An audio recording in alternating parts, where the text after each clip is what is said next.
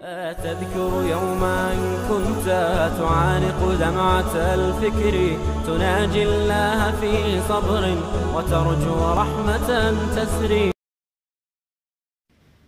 Further we read in the Quran, it's mentioned in the Quran in Surah Yasin, chapter number 36, verse number 40.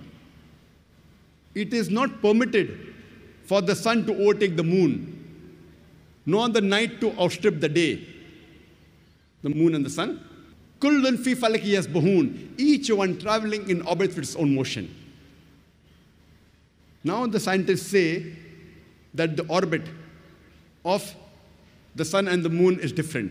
So there's no question of the sun overtaking the moon. That's what the Quran says. And today the scientists, they tell us that the sun is moving in a direction in the universe to a particular fixed direction, which is called as the solar apex, in the constellation of Hercules, also known as Alpha Lyrae, at a speed of 12 miles per second. And today the scientists, they tell us that the sunlight we have is due to a chemical reaction which is taking place since billions of years. And one day, this chemical reaction will cease. And so will the light of the sun cease to exist. And so will the life on this earth cease to exist. But the scientists say it will take another few billion years. Quran gives a similar message.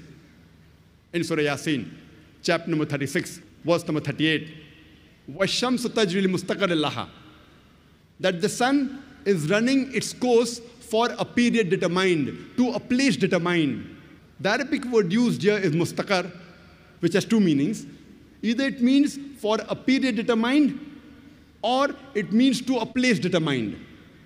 And today science says that the sun is moving to a particular spot known as solar apex, and it will exist for a particular time period. So both the meanings of mustaqar, to a place determined and for a period determined, according to science, is perfect. Imagine, Quran mentions this 1400 years ago.